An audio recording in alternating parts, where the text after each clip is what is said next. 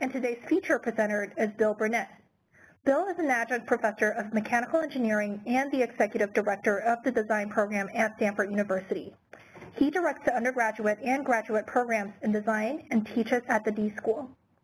Bill received his Bachelor's of Science and Master of Science in Product Design at Stanford and has worked in startups and Fortune 100 companies, including 7 years at Apple designing award-winning laptops and a number of years in the toy industry designing Star Wars action figures. He holds a number of mechanical and design patents and design awards, and in addition to his duties at Stanford, he is on the board of Voss, a socially responsible fashion startup, and advises several other startup companies. And now I'd like to turn the floor over to Bill. Thank you very much. Let's see. There we go. There's the first slide. So today we're going to talk about this idea we call designing your life, which is sort of an interesting sort of grand claim. Can people actually use design thinking to design their lives? For those of you who are familiar, I'm sure many of you are, with the design thinking ideas. The diagram that we have for our process says, the design thinking process starts with empathy for users. Say we're kind of come up with a new kind of mobile phone or a new application for dieting or something. We talk to users. We figure out what they really need. We typically redefine and reframe the problem a bunch of times until we're sure we've got it right. Come up with lots of ideas in the ideation phase, and then we build and test, prototype and test our way forward. And that's the way design thinking works. It's a very iterative and generative process. Companies like IBM and Apple and other people, are using this process to innovate products. So the kind of the question becomes, gee, this is a human-centered problem-solving approach. Can we apply design thinking to this wicked problem of designing maybe your job or redesigning your career, and potentially even addressing the issue of how do I have a meaningful life?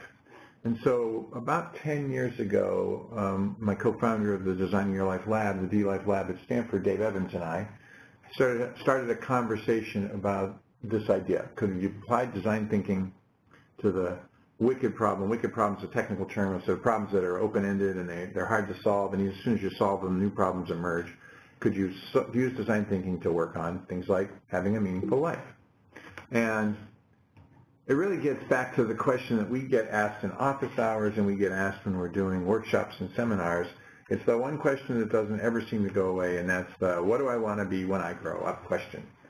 Now, if we were live, I'd ask you to all raise your hands if you've ever been asked this question. I think 100% of all humans on the planet, in every culture I've done this workshop in Portugal and Spain and Italy and in Taiwan and Korea and China, everybody says, yeah, people always ask me, what do I want to be when I grow up? And sometimes I ask myself that question.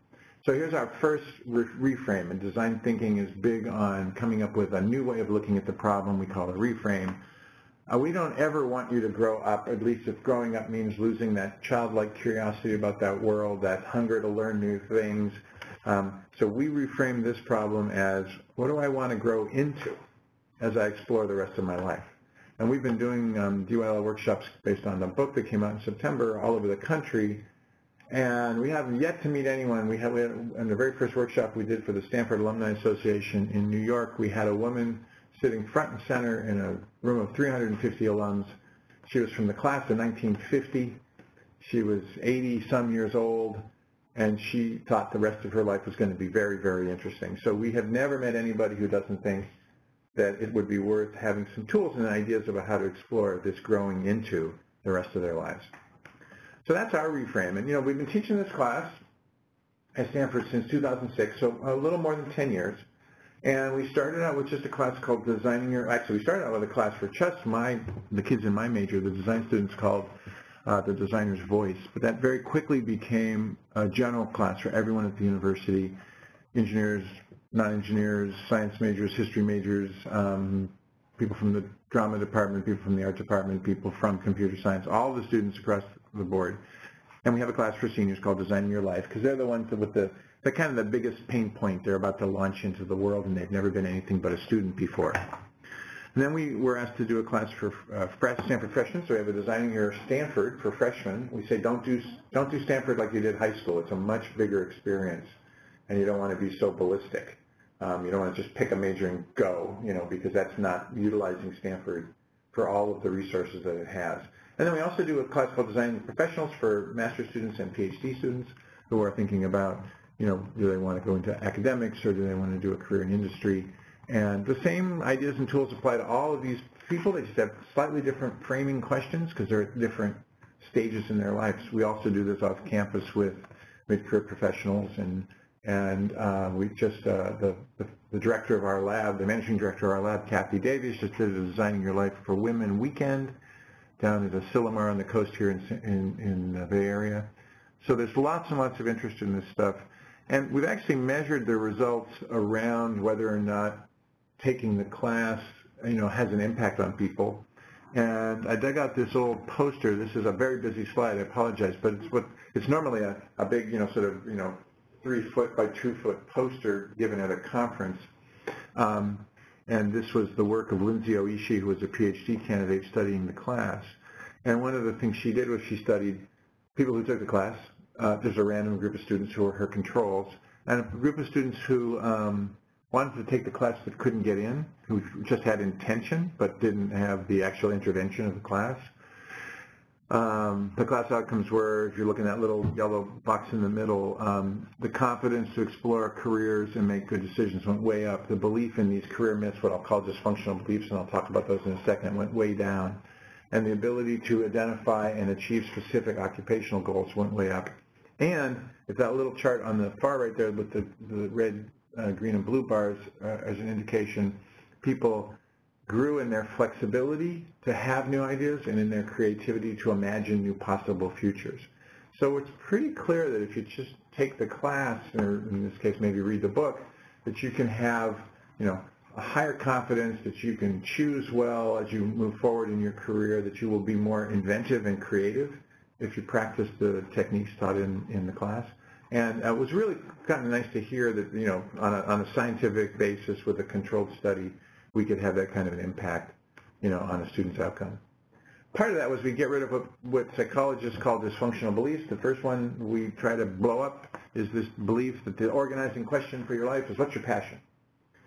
Again, if we were live, I'd say, how many people have been asked this question in the last month or two? And experience as any evidence, 90% of you would say, oh yeah, this question comes up all the time. It's a terrible question, we think, for a couple of reasons, and here's the data on it. Now, I'm not going to say that if you knew at age 5 you wanted to be a ballerina and you are now dancing, with the New York Ballet Company, awesome, that you found your passion early and you tracked to it and you achieved it. But the data says that only 20% of the population can actually answer this question. Bill Damon, who wrote a fantastic book, Path to Purpose. Bill is the head of the Center for the Study of Adolescence here at Stanford and a top researcher in the field of careers, purpose, meaning. He did a pretty extensive study, and very few people, 1 out of 5 can say, I know what I want to do and I'm kind of going for it. Everybody else either has many things that they're interested in or no one thing that rises to whatever the level of passion is. So we're uncomfortable with a technique that says, okay, you come to the front of the line and I say, what's your passion? You say, I don't know. And I say, okay, go back of the line. When you figure it out, come back and I'll work with you. It just doesn't seem fair. And people come to us all the time and say, I should have identified a passion by now, but I don't have one. And they feel like they've done something wrong. And the data is, you're not wrong, you're normal. So don't worry about this question. Cal Newport wrote a book called Be So Good They Can't Ignore You, or something to that effect, in which he tracked this same thing. And he says, look, passion is the outcome of working hard in a field that you love and discovering that it is truly your calling. It's an end point. It's not a starting point. So if you take one thing away from the talk today, blow up this belief that you have to have a passion. It's not true. Second dysfunctional belief is, well, you should know where you're going by now, and if you're not, you're late. And when I grew up, that was 25. By 25, you were supposed to have a sort of primary relationship, in the oven and ready to go, and you were supposed to have a job that was the thing you were going to do for the rest of your life. And if you didn't have it by 25, you were late. There was something wrong with you. Now, my students would probably say 30, but the point is, it's a ridiculous question. There's going to be more than one of you in there anyway. You're going to have multiple careers. You can't be late because you have late for which career? The second one, the third one? The first one is often exploratory in nature. And so the fact that you're trying lots of things is the new normal. There's no such thing as being late. The third one, which probably is the most dysfunctional one, is that you should be optimizing the very best version of you. There is one singular version of you implied in this question, and you should find it. And if you don't find it, then you are not actually having the best possible life, and you are settling for something less than that. And I run into this with lots of people that I talk to in our little mini workshops, where they're like, I picked something, but it's really not what I wanted, but I can't change, and it's not the best. And we're like, well, one, you can change. Two, it's never too late. And three, this idea of best implies some singular path. I mean, look, all of us, if we looked backwards in our lives, and I asked you to honestly tell me, how did you get here? How did you get to the thing you're doing today? You would have to argue that some of it was choice. I made some good choices along the way. Some of it was, hey, some opportunities showed up. I put myself in a context where those opportunities might happen, and that was great. And a bunch of it is luck. I'll tell you my story. I ended up a professor at Stanford. I've never planned to do that. I grew up in the East Coast in Boston. I was just back there recently and reminded me that everybody thought I was going to go to Harvard or Yale. And when the letter for Stanford came, and I didn't even know what Stanford really was. This was a long time ago before the internet and famous colleges. The letter from Stanford came, and I picked it so I could get as far away from my parents as possible when I went to college. That was my sole criteria. I came here as a physics major. I washed out of physics in about 2 quarters and then decided I'd invent my own major of physics and art because I was always an artist. When I went to declare that major, I discovered that this campus has the one singular program in the entire academic world called product design, which combines physics, art, psychology, anthropology, and a bunch of other things that I was deeply interested in. It was dumb luck that I ended here. Had I gone to Harvard, I'd been a lawyer. I always wanted to be a lawyer. I never wanted to be an engineer. That said, I made some good choices, and I put myself in the context where those choices could get realized. There was no one best version. There's an old expression in business, good is the enemy of better, better is the enemy of best. You should always try to do your best. Dave reframes that as the unavailable best is the enemy of all the available betters. There's so many other ways that you can experience, a life that's meaningful and a career that is moving in a direction that makes sense to you, that has a purpose. But getting rid of this notion that if you don't have the right one or the best one or the only one, that you're somehow settling, which is a terrible feeling. Getting rid of this notion tends to release people from a lot of inaction and start them towards doing stuff. In the class, we have we kind of support the design thinking model with 2 things. We call about the meaning-making layer. In all the research we did to create the class, we did a lot of research in the positive psychology literature and general in the literature of healthy people and what makes healthy people happy, and also the literature and research on the students themselves. We went and did lots of need finding. Everybody says the goal of this experience of life is to do something meaningful. I want my life to have a purpose. I want to know what it was for. So we have a meaning-making layer we call the point of view, the work view, and the world view, and we have all these assignments around that layer.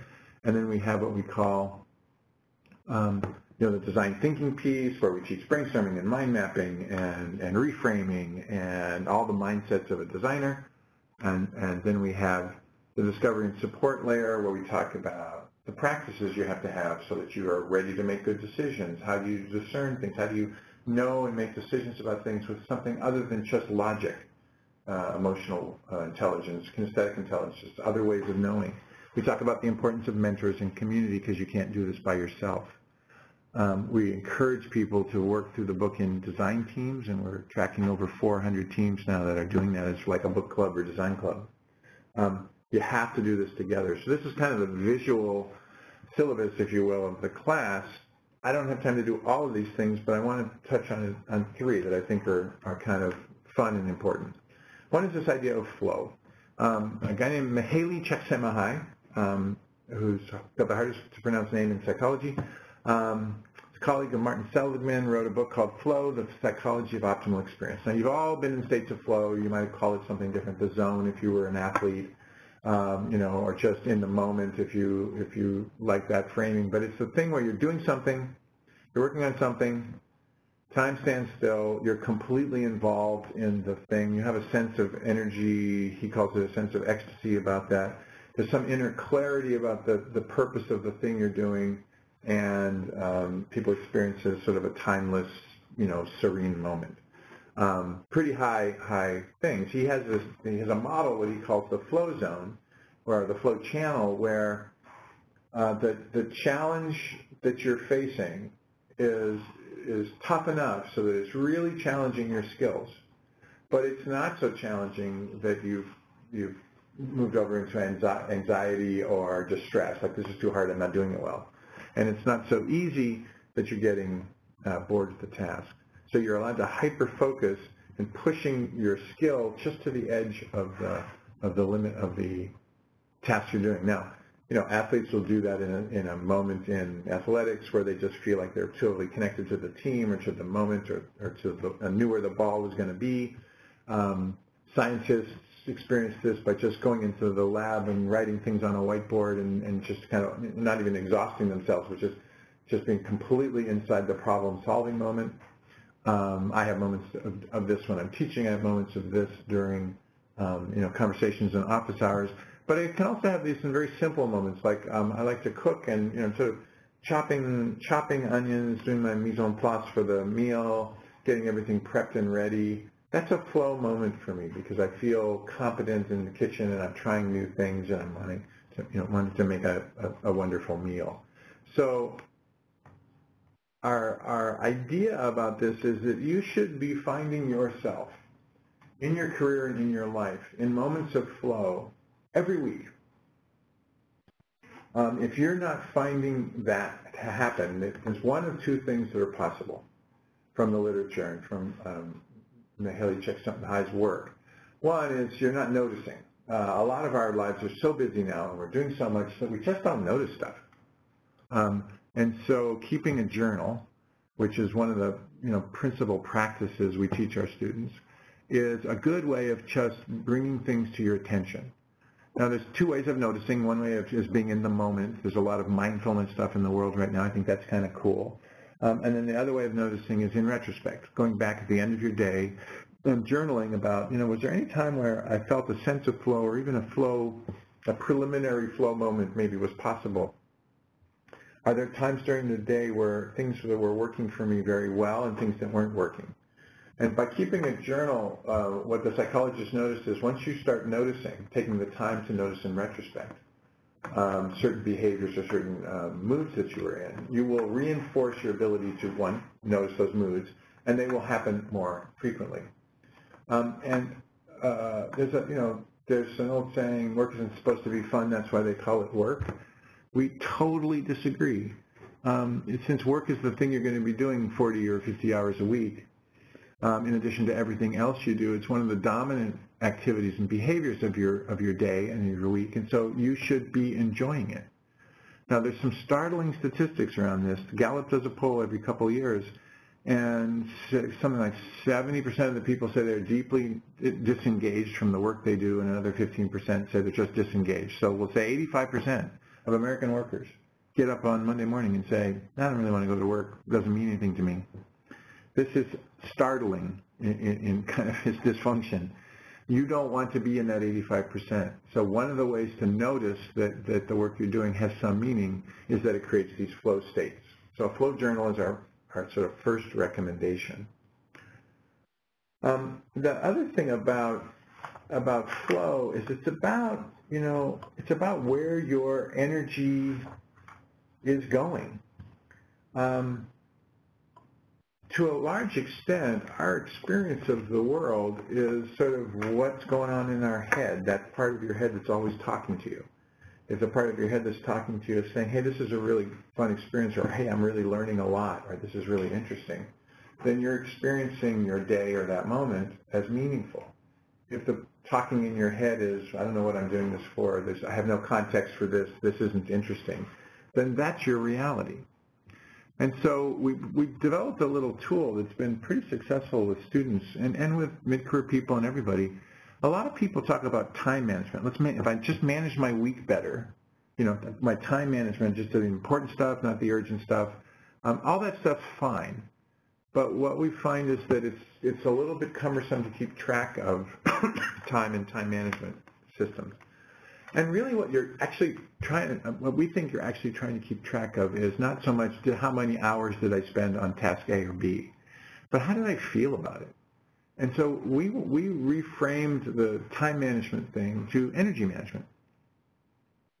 So the way you do this is take some things from your flow journal for the week, or just take your Google Calendar or whatever you've got, take it out, write down all of the repetitive meetings, activities, whatever that you do during the week, and not just work things like, I got the budget meeting, I got this, I got that, but I take my kids to soccer games and I coach the Little League team on the weekend. Any of your regular engagements, and then chart those engagements, each specific engagement, and put them in order of beginning of the week, end of the week, and chart them in terms of like how energetic are those activities. And I don't mean this in a sort of California New Age energy thing. I'm just saying, there's some stuff you do, and when you do it, you're done. You're as energetic or more energetic than when you started. It kind of feeds you. It gives you energy. It feels purposeful. And there's other stuff you do, and you leave the task, and you're drained. You're exhausted, or you're tired, or you're bored. Those are negative energy tasks. So take those things and put them on a chart, and I'll show you what the chart looks like. And I just charted my week.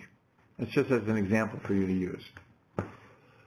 Here's my week. So to start out, the beginning of the thing, that long, tall thing that says flow next to it should have art class. Somehow that got moved off the slide, but it's over there. Art class is the first thing I do on Monday nights. It's a high energy activity. I have budget meetings. I'm the executive director of our program. I have to have a budget meeting every week. It's kind of a boring meeting. I feel a little bummed out when I'm done. I love my office hours. Those are lots of fun. So that's a high energy activity. I love talking to my students. The faculty meeting is a funny one. Like when I sit with the faculty who are doing the robotic cars here at Stanford, and tele-robotic medicine, and amazing K through 12 program at the D school, and other things. And when we're talking about that stuff, the faculty meetings are like this incredible intellectual salon, and I love them. And then every once in a while, we'll have a 25-minute conversation on who forgot to write down how many copies they made on the copier, and now the copier tally is out of order. And I'm thinking, this is the dumbest thing we could be talking about. I've got the smartest people in the world sitting around the table. I'm just like, here's $20. Zero the tally. We'll start again. I don't care. So sometimes those are dumb meetings. I love walking around the campus. That's always fun for a little bit of physical health. Teaching is fun. I don't like house cleaning. I love date night with my wife. And this was the weird one, master's coaching. I should like my master's students. We admitted them, and they're my favorite students. And I coached them on their thesis projects, and that wasn't working very well. So you do your chart like that, and you're looking for two things. You're looking for moments of flow. I've identified 2 office hours and my art class. My art class starts at 6:30. We're doing figure drawing. Sometimes by 9:30, I look up and I'm like, why is the model coming off the stage? Are we done? What's going on here? This is so much fun. Same thing with working with my students. I often go well over time in my office hours because I just think the conversation with the students is so interesting, and their growth and development is so interesting, and that's why I'm here. So those are amazing. Master's coaching was a little bit odd in that it didn't really work for me, and so I came up with some strategies to fix that, and I'll show you those in a second. But just one little sidebar on this energy thing. If you really want to talk about energy in true engineering terms, the human body runs on 2,000 calories a day, 2,000 kilocalories a day of energy. That's how much food you eat, and we convert it at some level of efficiency into the energy that runs your body. So you would imagine that energy is distributed over the body, sort of pro rata, the size of the organs. But it's not. The human brain, which is only about 2 or 3% of the body, consumes 500 calories a day. It consumes 25% of all the energy that you run on. And so what's really clear is that and if it consumed any more than that, probably the rest of the body couldn't function. So we assume evolutionarily it's evolved to take as much energy as it can, but no more than will be in balance. But since it's so disproportionate to the size and the weight of the organ itself, it must be important, right? And so this idea that what we actually spend our attention on, what we attend to, we're paying attention to this meeting, we're paying attention to something, we're paying attention to worrying, we're paying attention to negative thoughts. that is what the energy of your brain gets spent on. And so you want to be very aware of where are the positive and negative loads on that attention, because that changes your perception of how your day's going. And I'm not talking about just thinking happy thoughts. I'm just talking about being mindful of what you pay attention to, what you talk about in your head and in the world, because that is truly kind of how you represent reality to you. So in the engagement energy tool, you just notice what's consuming lots of your energies, what's generating more energy, so what's generative in the energy space. And then that simple chart you can use to redistribute or redefine your engagements. Like when I notice flow states, I double down on those. I'm actually going back to the studio tonight to do some more drawing because my wife's out of town. And when I notice a negative thing, I try to either fix it or understand it. So in the case of, for instance, you notice that I was, the budget meeting's not that positive, but I'm the executive director. I have to do budgets. I can't say I'm not going to do budgets. Sometimes actually the master stroke is to just say, I'm going to stop doing that task, but that's not always possible. So what I do now is I take my master's coaching and I put it between office hours and my workout. So, my budget meeting between office hours and workout, and therefore by surrounding a low energy thing with two high energy things, I negate its influence, and at the end of the week, I feel very positive that the week was useful. And the master's coaching thing, I realized I was doing the coaching in our studio. It's called The Loft. It's a great place, but it's very messy. And I couldn't get the focus and attention I wanted in that place.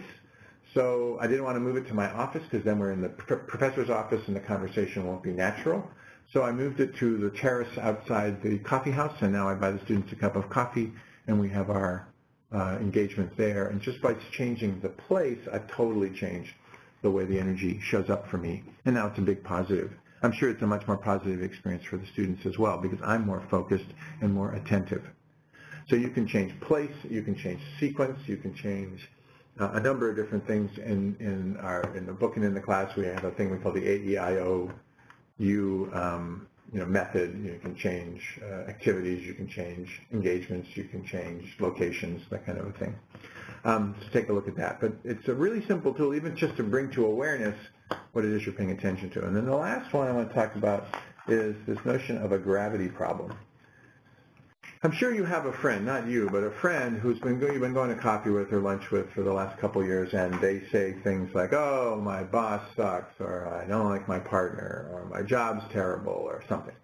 They have a whole litany of problems, and every time you get together with them, it's the same problems.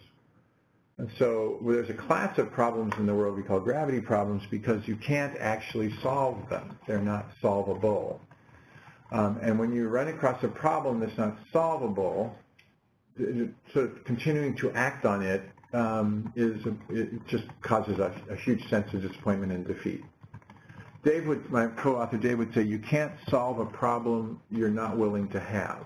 So the first step in identifying whether it's a gravity problem or not is really to identify, is this a problem that's not even solvable? Because if it's not actionable in any way, it's just a circumstance like gravity. Dave was dealing with someone who was working in a family-run corporation. The name of the corporation was the last name of the family. And he was complaining, I'm a vice president of marketing, but I can never become the president of the company because I'm not a member of the family and my name's not on the door.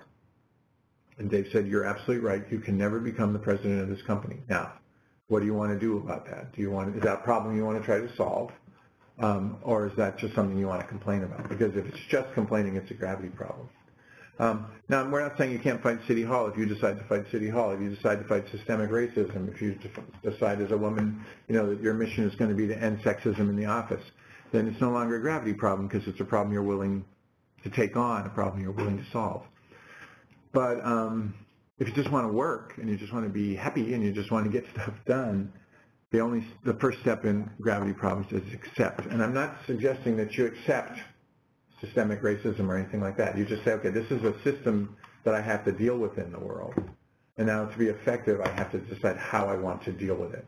So be careful of gravity problems because we see people sucked into these black holes over and over again, and it really keeps them stuck in their lives. And the one thing we hear in all the workshops is that once you recognize what a gravity problem is, you learn how to reframe problems to work on them in a more effective manner, and you start looking at things like energy, and engagement, you can really up the quality of the experience of your week and of your job and of your life, career, partnerships in a significant way. So I want to talk about, so I mentioned, so that I'm sorry, I meant to do the build here. The solution to gravity problems, of course, is to start with the first step. And actually, we add accept in the diagram of design thinking with respect to your life. We add the accept step first. Look, it's really simple. When we sat down 7, 8, 10 years ago to design this, I said, I think design thinking can be applied to the problem of an individual and a life, rather than the problem of designing a new phone. And so we went looking to see if that were true, because I didn't want to force the analogy. So in this case, first of all, you start with accept. Am I working on something I'm willing to work on? Is there something in my life? Is there a need in my life that I need to satisfy or solve? When we teach this idea of need finding, of using empathy to go out and understand what people need, we say a need is a gap between what you want and the use or usability or the meaning of the thing that you're trying to get to. So there's some kind of a gap. So we noticed with students and with other people who were thinking about their lives, the gap was this meaning gap. I'm doing stuff, I'm working, I have jobs, but I don't know what it adds up to. And there's no structure in the world that's going to tell me that. I'm going to have to figure it out for myself. So all of the original ethnography we did on this problem with our students and with mid-career people and with encore career people who are retiring, and but people are retiring earlier now, and they're certainly retiring healthier now, and so they've got 10 or 20 years of productive life in them after they retire. And they go, I want to do something with this stuff, but I don't know how to get to the thing that's meaningful, the thing that gives me some kind of purpose. The reason I get up on Monday morning and say, I'm really looking forward to going into work, rather than, oh my God, do I have to spend another week doing that stuff? So the idea that we could turn empathy on ourselves, so we could have empathy for our own gaps, for the spaces between what we want and this idea of meaning. And that we could also turn our empathy on the world. Like, what does the world need from me? Dave will say, when your greatest gift, is given to the world in a way where the world really wants it, then you have the perfect match, right? And just because I'm passionate about something doesn't mean the world wants to pay me for it. Just because I'm excited about something doesn't mean that the world is excited about what I want. And so one of the things we tried to see is, would it be possible to use empathy for ourselves and empathy for the world to close this gap on meaning? To do that, we realized, well, there's these gravity problems, there's things that keep people stuck. We're going to have to reframe all of this stuff, but that's perfect for the define part of the problem. And then we know that if you have lots and lots of ideas, you're going to have better things to choose from. There's tons and tons of data, so we evolved this idea there's not one of you, there's at least 3. We're going to ideate on 3 versions of our life, never one. We're going to ideate and mind map and brainstorm and do those well, teach you the way designers do those, so that they're highly productive and outcome-driven activities, not just, we had a lot of ideas and now I don't know what to do with them. So we knew we could do that. And then fundamentally, since you're trying to create the future of you, and the future is unknowable, you don't know if the thing you want to do will be successful. You don't know if you even really want to do it. And this notion that you had to pick something, go all in, and then if it didn't work, you didn't get the best outcome, just seemed like that's not the way designers approach the problem.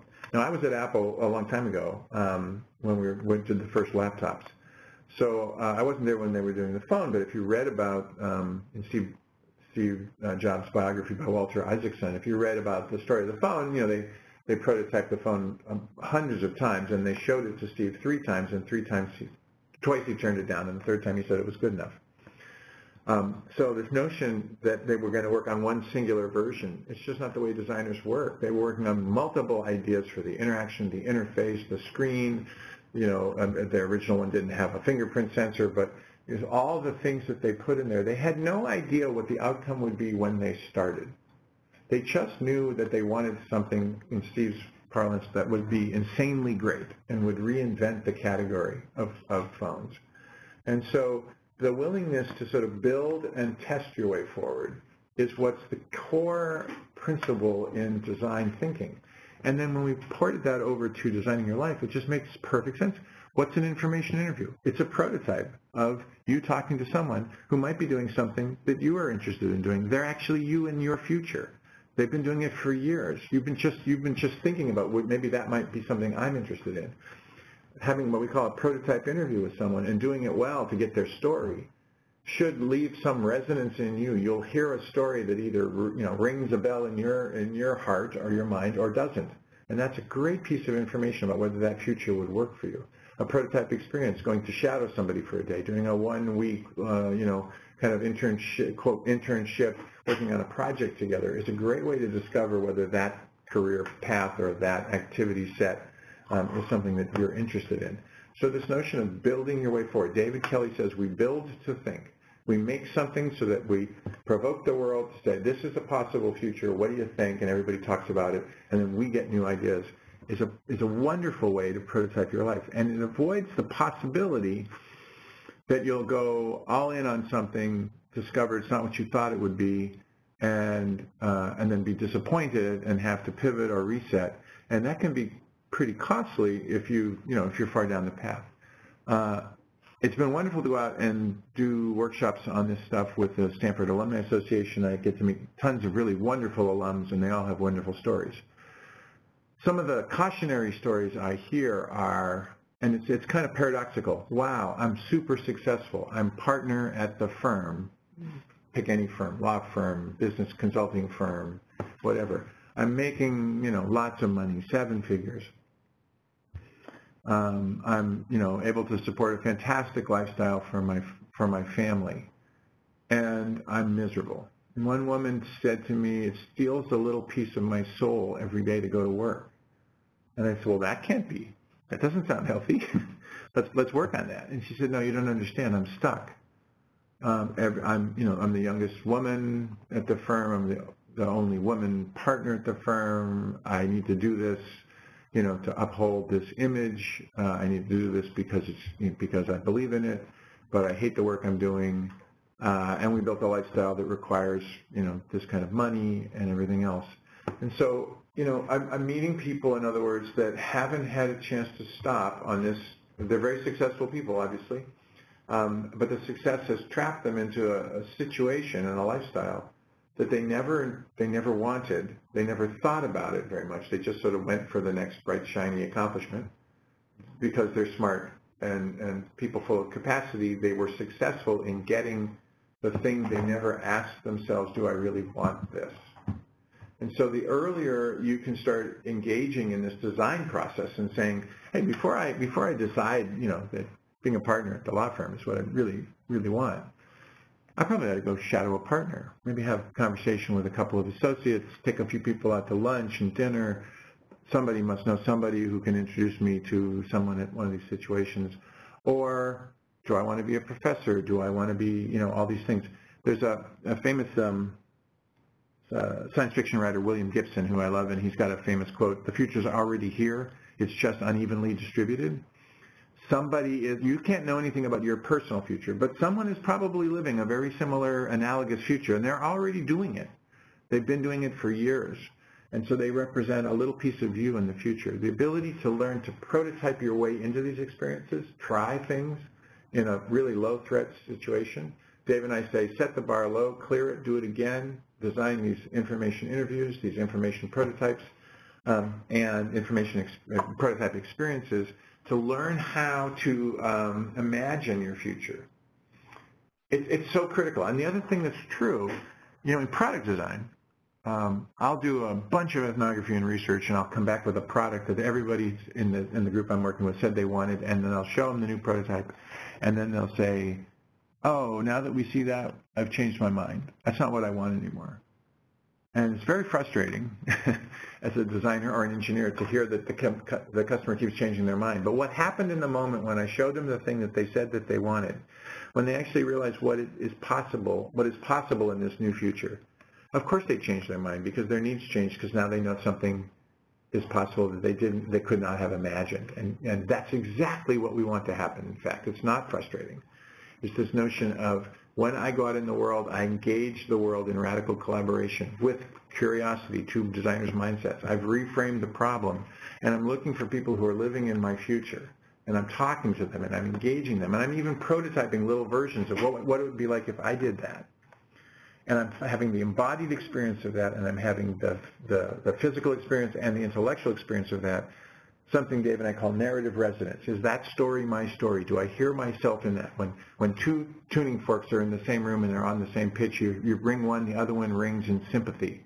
So do I have a sympathetic resonance with the future that I'm exploring? And if I do, and if I find myself in states of flow every once in a while as I work into this or prototype or build my way forward, then I know I'm on the right track. Anyway, I want to leave some time for questions, so let me just kind of hit the takeaways. I believe we have demonstrated through our research and through the 3,000 or 4,000 students on campus and off that you can, in fact, design your life. And kind of you have to, because if you don't design it, it's going to get designed for you in some ad hoc process, and then you're just going to be responding to life rather than trying to sort of manage and wayfind it.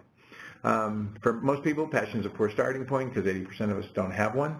If you have one, awesome, go for it. That'll be an organizing principle, but you will still prototype interview and prototype experience your way forward because you still don't know your future any better than we do. A flow journal is one way of noticing. Flow and energy engagements are really important things to notice. It's not the time you spend on something, it's the energy you spend on something.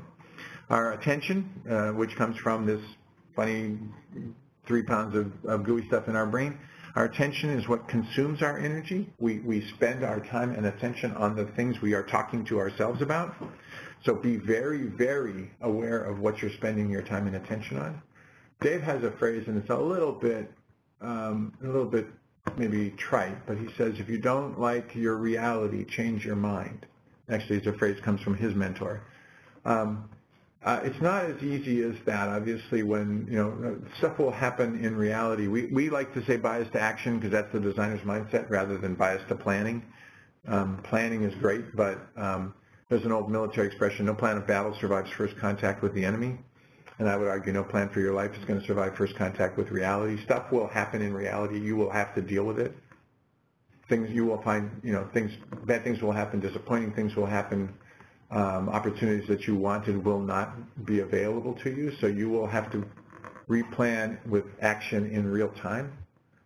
But what you pay attention to and how you frame those experiences, the positive and the negative ones, is how you will experience meaning in your life. It's not a zero-sum game, and you're never too late. You can reset this counter at any point and start over.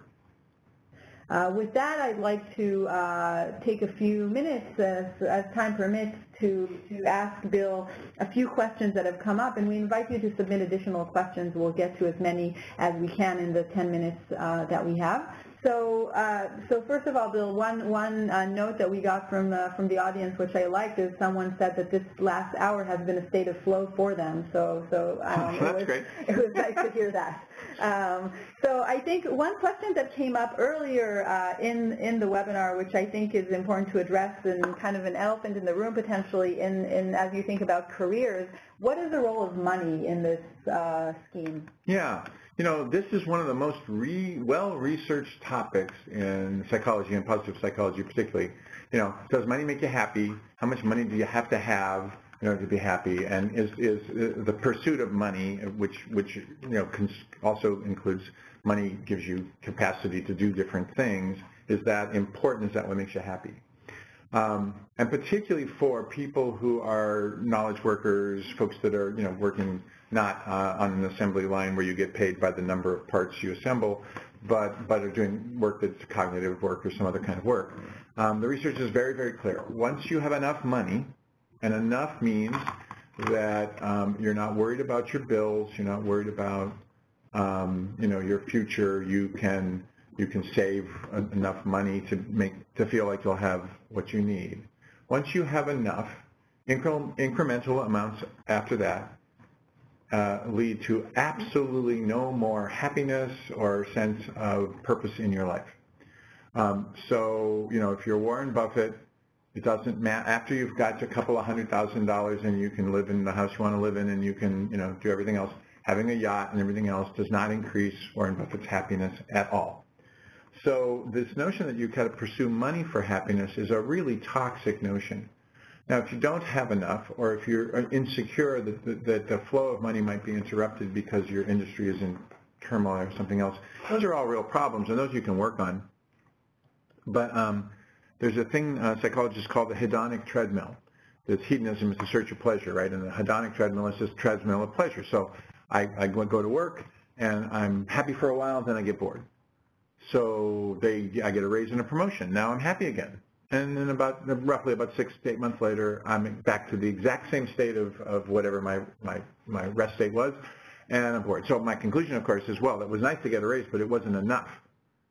If I had more, then I'd be happier. So then I get another raise, I get another promotion, I end up partner at the law firm, I'm making $650,000 base with a $2 million bonus, and I'm no happier than I was when I was the associate, making $150,000 a year. In fact, I'm more miserable because I have more constraints on my behaviors and my time. So it's absolutely clear money does not make you happy. You, of course, have to be in a position where your safety, security, and basic needs are met. Once that has occurred, take money off the table and go for purpose. Dan Pink's book. Dan Pink's a fantastic guy that we have done some work with. He's written a bunch of different books, but in the book Drive, where he talks about what motivates people to work hard, all the research says it's autonomy, mastery, and purpose. You have to have purpose for your work. Mastery means you're learning all the time, and autonomy means you're deciding how to get the tasks done that you want to do. It doesn't mean you work for yourself. It just means you're not being micromanaged. If you have those three things, money will not make you happy.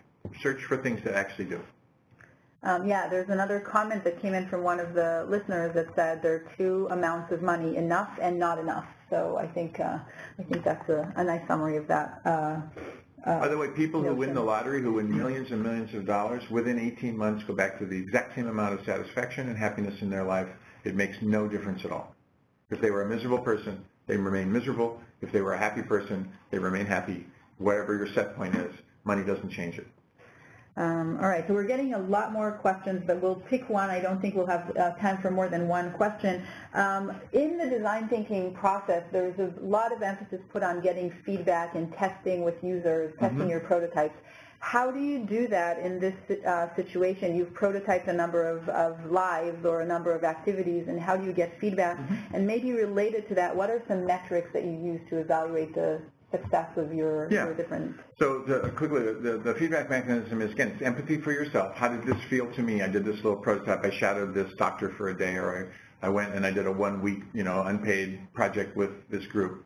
How did I feel about that? What was my internal state, both my emotional state, my intellectual state? That's one measure. And then two, how was my work received? It's unlikely that you're going to be happy and feel like you're thriving if you are not excellent at the things you do. So you have your own strengths and weaknesses. We all do. If I'm working from my strengths, and if the work product that I deliver is well accepted, people, well, that's exceptional, we really like working with you, then I'm getting two kinds of feedback. I enjoy the work, and the people enjoy my output. That's in the work domain. But it would include any other domain. I mean, you're unlikely to be happy if you're not good at something. So you're looking for where in the world will the things that I'm strong at be well received. And if I'm looking for money for those things, it's in the marketplace. If I'm in the world of art and design, then it's about having people who appreciate the quality of my art or my work in that domain. So I need the feedback loop from the world to say, oh yeah, the thing that you're doing that you're really good at, we want that too. There's an acceptance on the other side. Otherwise, you're the unpaid artist in poverty. That's fine. You can choose to be that person. There's nothing wrong with that.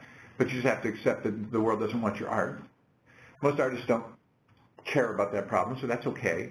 But if you're planning on this being something that supports you, remember, there's your vocation and there's your avocation. Vocation is what you do for money. Avocation is what you do for meaning.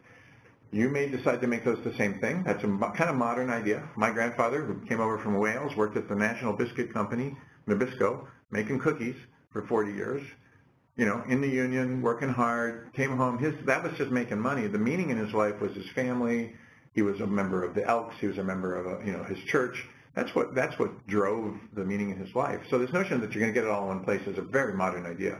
But in any case, pick the place where you want to get the feedback from and then listen carefully. Is the world responding to the things I'm offering? What was the second part? Metrics. Yeah, and so the metrics would be, I'm doing my flow journal, I'm noticing flow states are popping up more often. I'm doing my energy mapping and I'm noticing that I'm leaving most weeks with a fairly high energy reserve, and I'm excited and enthusiastic about the next thing. And the other metric is the world, if you're in the vocation thing, is the world paying me what I think I need to make in order for this to be meaningful work for me? So as long as, I'm getting paid enough. We do run into, at these workshops, I'm a CEO, make a lot of money, but I really want to be a poet. I go, great, you can be, as far as I know, there's nothing stopping you from being a poet. Oh, no, you don't understand. I want to be a poet, and I still need to make 7 figures because I got the house and the Teslas and blah, blah, blah. And I'm like, okay, well, that's A, your gravity problem, or B, maybe you should try rap. Maybe you're the next, Dr. Dre. You don't look like it to me, frankly, but the only 7-figure poets I know write rap music. So if you're not willing to do poetry on the market's terms, then my suggestion is keep your CEO day job and go out to poetry slams at night and open mic nights at night and get your avocation, to fulfill that part of you that wants to speak in poetic terms. But don't blame the world that there are no 7-figure salaries for poets, because that's just gravity, dude. Great, wonderful. So this was very informative. As I said, we had lots and lots of questions and interest. All of you will be receiving a recording of this webinar within a week so that you can review it again and try and practice some of these things. And as we mentioned, we would love to see as many of you as are interested here with us in June to try and get some additional practice with the design thinking and designing your life activities. Have a very good rest of your day, and thank you for joining us.